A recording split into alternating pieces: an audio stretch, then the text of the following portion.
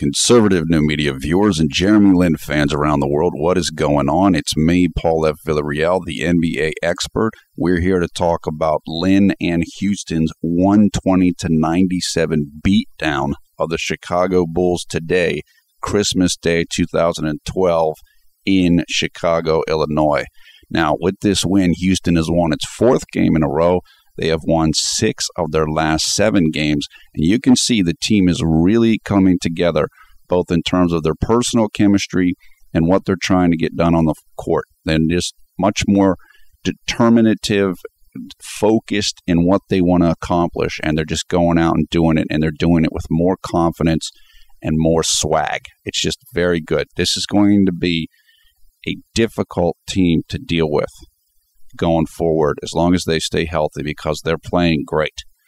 Houston is now 15-12 on the year, and they scored 120 or more points for the third straight game, which is very, very impressive. Especially because they did that against 2 good defensive teams. 2 of the 3 wins were against, actually all 3, Philadelphia, Memphis, and Chicago. All 3 of those teams are good defensive teams, and they put 120 on all 3 of them. That's amazing. Now, today we had different things going on. We certainly had Linsanity, but we basically had starter sanity because all of the starters played well. Marcus Morris a little bit less well, but he played well too. Harden, Ashik, Parsons, Lin all played great. Ashik dominated this game rebounding. I think he had 18 rebounds. He just dominated the backboards. Jeremy dominated with his passing and the assist, which we'll talk about more in a second. And James Harden also scored well and passed the ball well, too. Houston just ran Chicago into the ground. This is what they want to do. They beat them 31-8 in fast break points. And they also crushed them in the paint, 66-32 points in the paint for Houston.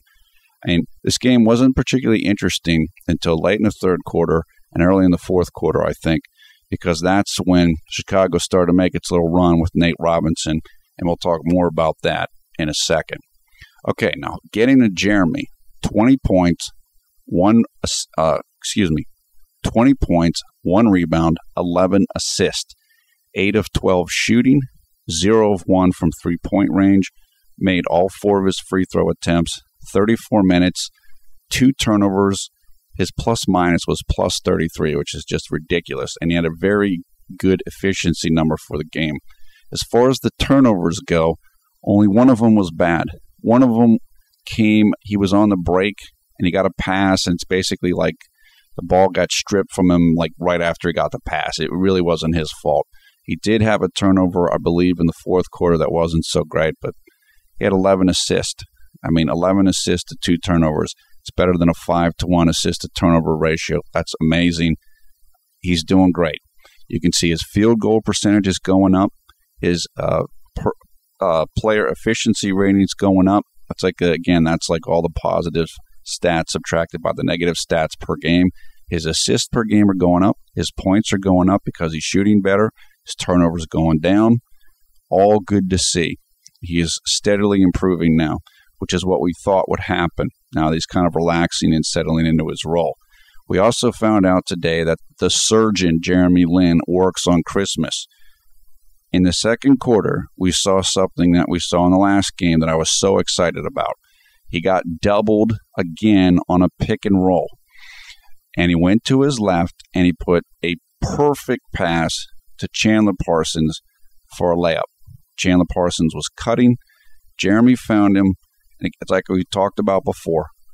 What are you going to do against Jeremy? You can't guard him with one guy. You can't guard him with 2 guys. What are you going to do? And as I said in the last game video, when Jeremy's hitting 3-point shots, he's going to do whatever he wants to do, pretty much, because who's going to stop him? You can't. What are you going to do to stop him then? You're going to put 3 guys on him? It's his combination of skills is just so good, and it's just getting better and better. Now, the surgeon also put a perfect half-court pass once again to Chandler Parsons on a break, and Chandler was in traffic, and Chandler just got an easy scoop layup. I can't stress enough how difficult that is to do. Jeremy makes this stuff look easy, but it's not easy. In fact, I saw somebody try to do a similar move in one of the other games in the last couple of days, and it was a turnover. It's hard to judge all of the factors that go into making a successful half-court or full-court pass. And to do it in traffic, and Jeremy does it in traffic, not when he's in traffic, but the guy he's passing to is in traffic. You know, he has guys around him on the other team. To be able to get all of the variables correct, the angle, the force of the pass, the timing of the pass, the placement of the pass, that is amazing. And he does this consistently. The only other guy I can think of in the league that can do that right now, and there's probably more, is LeBron. And LeBron's huge. I mean, LeBron's 6'7", 6'8". He's taller than Jeremy, and he's stronger than Jeremy. So he has an advantage in that. It's like, a quarterback that's 6'5" throwing a 60-yard pass versus a quarterback that's 6 foot throwing a 60-yard pass. It's a lot easier for the bigger guy. He's so good at that, Jeremy is. I just cannot, again, reiterate how difficult that is to do. And Jeremy does it again and again and again. It's just one of his true gifts. So good at it. This was the 4th straight game of Linsanity 2.0. Jeremy's in a groove now. He's rolling. He's getting his confidence. He's getting his swag. Another thing that was really good that he did in this game was that when James Harden checked out of the game at the end of the first quarter, and it was Tony Douglas and Jeremy in point guard and shooting guard, Houston was able to keep scoring well. In fact, I think they at least kept the lead. They might have even gotten the lead bigger. That is critical. You don't want to have to just rely on James Harden too much. Excuse me. You don't want to rely on James Harden too much, because then James has to play too many minutes and the offense bogs down. If James Harden's the only guy that can score, that's not good. You don't want that. That's an unbalanced offense. And teams can defend you easier and stuff. And that's been a problem for Houston in some of their games. Even the recent winning streak.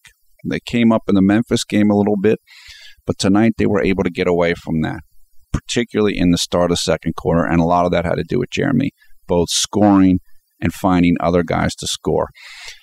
And I remember Kevin McHale said in training camp, we haven't been able to put everything in that we want on the offense. We haven't been able to add all the sets and the different stuff, and maybe they're adding some more things because it's starting to come together better, and that's really good to see. And a lot of that, like I said, it's up to the players. The players have to be able to get their own points when James isn't in the game, and they were able to do that tonight, particularly in that start of the second quarter. Now, another thing that Jeremy did that was good and that was smart in this game was he only shot once from three-point range, and he missed that shot. So what did he do? You either keep taking the shot when you're open or just move in from the shot, drive to the basket, pump fake a guy, take 2 dribbles in and shoot from that area instead of shooting. And Jeremy did that tonight. Basically what he's saying, I think, with that type of move is, hey, I'm not making those shots, so I'm not going to take them, but I'm not going to give the ball up. I'm just going to find a different shot, and that's good. That's the way to adjust to the circumstance. He made that adjustment, and again, he shot very well tonight, 8 of 12. Jeremy is rolling. His confidence is good. His poise is good. He's leading the offense now. And I figured this would happen, and I've said this in other videos. I think I actually wrote this once at clutchfans.com. Houston's offense is going to be best when Jeremy's running it. When Jeremy has his ball, the ball in his hands more than James Harden does. Not because James Harden isn't good at that, but Jeremy's better at it than James is. And that's what happened in this game. Jeremy had the ball in his hands more. He had the 11 assists. Now, Harden still had 6 assists, but the team was comfortable with Jeremy having the ball. And that's what's going to happen. Now that Jeremy's playing better, his knee's doing better, his confidence is better, the team's cool. Yeah, you don't see James Harden demanding the ball. That's what's good about James Harden and the whole team is they're unselfish. Jeremy's the point guard. He should have the ball. He should initiate the offense. And we saw much more of that tonight. There wasn't any circumstances where the ball wasn't going to Jeremy or they were trying to, keep, not passing the ball or keep him out of the offensive swing. No. Pretty much everything went through Jeremy tonight, including when he was going to set up James Harden for isolation plays. Like when Nate Robinson was guarding James Harden. I'll give him the ball because there's no way Nate Robinson could guard him. But even Jeremy was initiating those. So that's really good. Now, the other thing I want to focus on, and this is really important, there was a subplot going on in this game. And it took place in the third quarter, late in the fourth quarter. It was the little battle between Nate Robinson and Jeremy, primarily. But it wasn't just those guys. It was Beard got in on it, and two of the other perimeter guys got into it for Chicago. I want to say Jeremy Butler, the small forward, and Marquise Teague, the shooting guard. This goes back to the last game between these two teams. And I remember I said this. I'm sure I said this when it happened. Houston beat Chicago a couple weeks ago, and it was in Houston. It was a close game. But I remember in that game that Nate Robinson was trying to punk out JLin.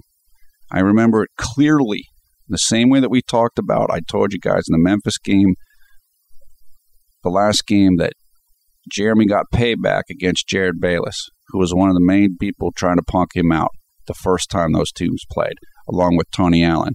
Well, Jeremy got payback against those guys last game, and tonight he got payback against Nate Robinson. Now, Nate Robinson's a fiery dude, very competitive. He's not a tall guy, but he's really athletic, and Nate likes to talk, and that's fine. I like Nate. Nate's a guy that you'd like to have on your team and you wouldn't want to play against. He's a guy that can be annoying, I think, if you're playing against him, but he's fun if he's on your team. Well, if you saw in the third quarter of this game, Nate started getting on a roll, and he really got on a roll when Jeremy went out of the game.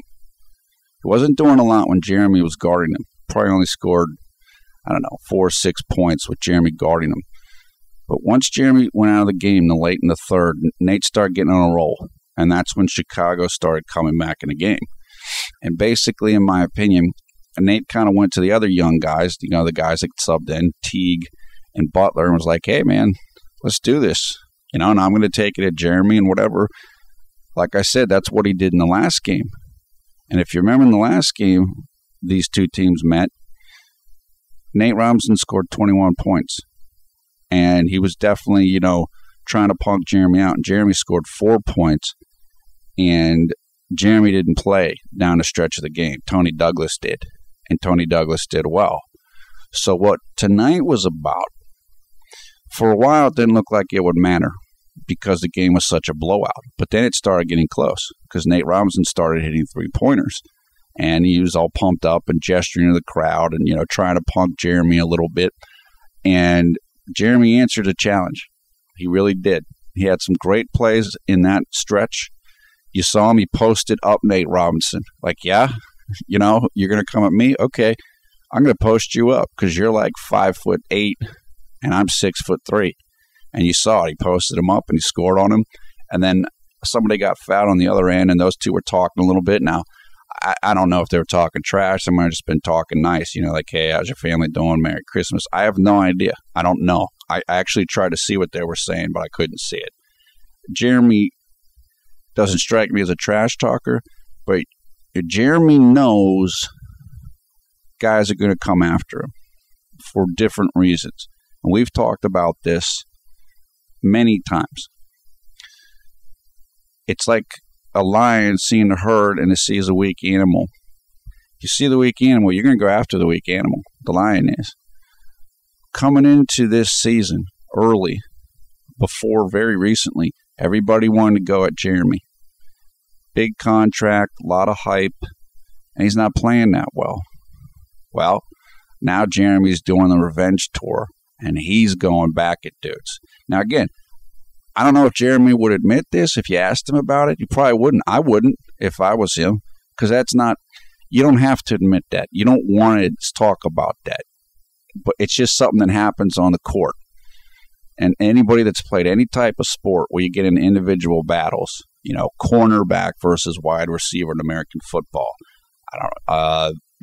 one-on-one stuff in soccer, certainly in basketball. This stuff can happen. You get that tension. You know when somebody's trying to come at you. And again, that happened the first time these two teams played, and it happened tonight. Nate was definitely trying to come at Jeremy. Jeremy got him. He got him, and he got him good. Now, Nate did well. I'll give Nate credit. He was, one of the only things that Chicago had tonight, and he really did a good job. But I think he was mad because they were getting punked, and I'm sure he wanted to go back to the way the last game was. Even though Chicago lost, it was a good game, and Nate was going nuts, and he was holding down JLin, and that wasn't the case tonight. But so Nate did his little thing. He did his little comeback and stuff, but like I said, Jeremy answered it tonight. He kept his calm. He had one turnover. He passed the ball, I want to say, to Jeremy Butler. Got a little out of sorts on that play. But in general, Jeremy stayed calm. But he took it at Nate. You saw the one time, he posted him up, but he also did where he set Nate up. Nate was playing him to his left, and he just set him up, drove right by him, and hit a layup right over Carlos Boozer. So Jeremy really, again, showed that he's not going to back down. He's competitive. He has arrived as a player.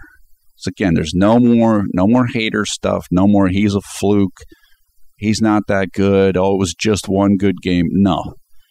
And this was important for Jeremy to show Nate and the whole world, certainly the whole nation here in America, because these Christmas days games are huge.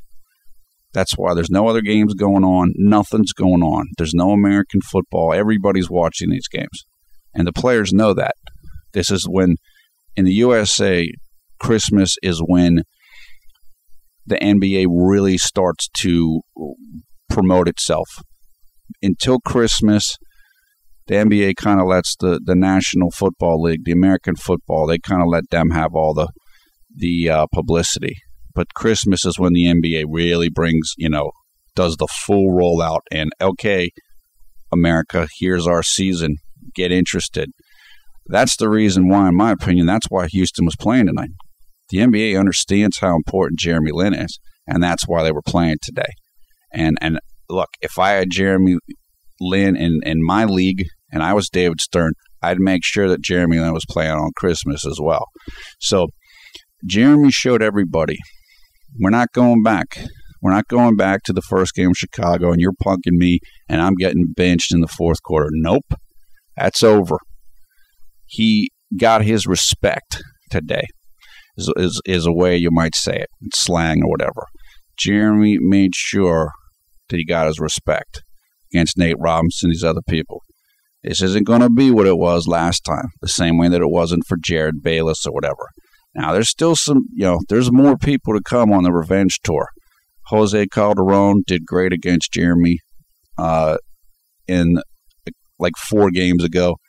And, of course, General Grievous Vasquez for New Orleans, he could probably get some payback as well from Jeremy in the time to come. But I'm just very happy and impressed to see Jeremy's he's believing in himself more, and he's standing up for himself more against these guys that are trying to come at him. And it was important. It was important in the game. Look, the lead was big.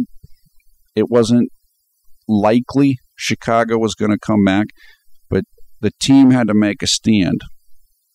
So Jeremy helped do that.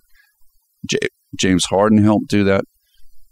They kind of pushed it back, and like I said, that's also a pushback on all the haters. No more whatever.